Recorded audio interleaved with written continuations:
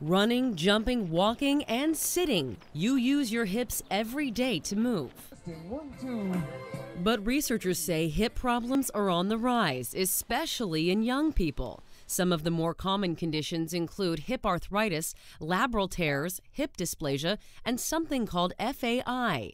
These issues have led to more hip replacement surgeries. In fact, between 2000 and 2010, the number of hip replacements in people ages 45 to 54 jumped by 205%. But there's a problem. The replacement doesn't last forever. Hip replacements last roughly 20 years, and if it's done too early, at multiple points throughout the patient's life, they're going to need revisions. That's why doctors are trying new techniques known as hip preservation surgeries to try and delay the need for a hip replacement.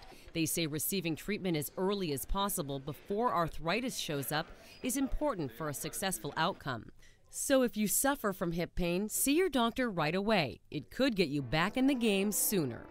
Experts believe part of the reason for the increase in hip injuries is that more people are active and many participate in extreme sports at a young age.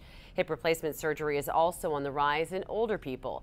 Between 2000 and 2010, the number of patients 75 and older treated with hip replacements rose by 92%.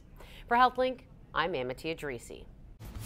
Coming up next, figure skater Ashley Wagner explains why her laid-back attitude will help lead her